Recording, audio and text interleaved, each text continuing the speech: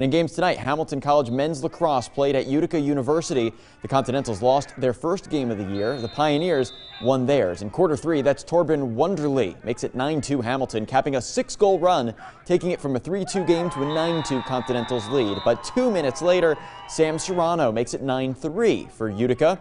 And less than a minute after that, John Avery, who led the team with 2 goals, makes it 9-4. This is one of the 2 that the Pioneers scored with the extra man on the field. Utica tried to regain momentum with those 2 in a row, but could not find it as Hamilton stays ahead for the 13-5 win. The teams are not scheduled to play each other again this regular season.